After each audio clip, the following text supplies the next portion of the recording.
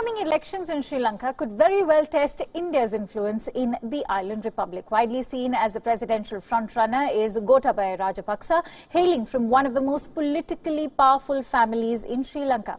Here's all you need to know about this high-profile candidate and what his victory could mean for India, a neighbour who's keeping a close watch on the developments.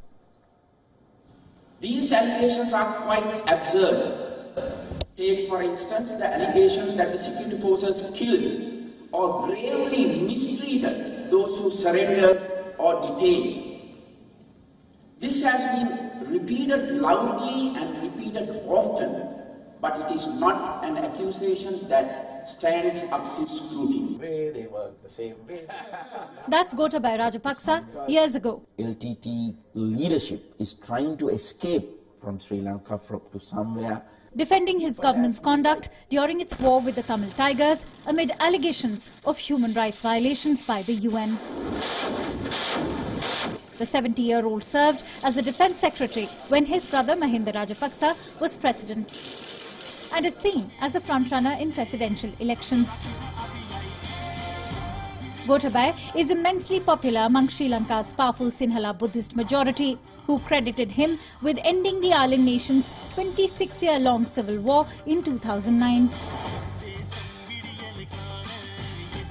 And after the Easter bombings in April this year, most Buddhist leaders and victims of the terror attacks believe Colombo needs a strong, seasoned hand like Gotabaya.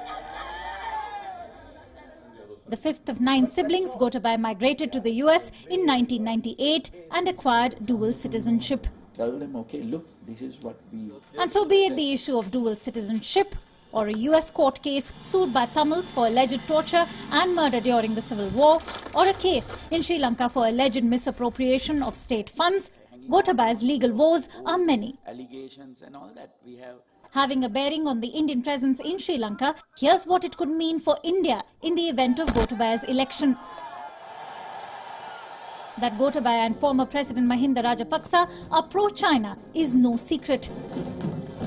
His party's manifesto states that seeking better relations with India and other countries would be a vital part of their foreign policy if SLPP comes to power. Yet the coup in 2018, when President Sirisena installed Mahinda Rajapaksa in Prime Minister Vikramasinghe's place, came as a stark warning to India.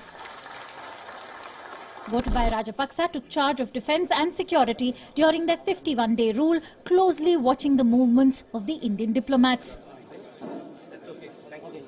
A 2019 Rajapaksa victory could mean similar discomfiture for Indian diplomats in Sri Lanka.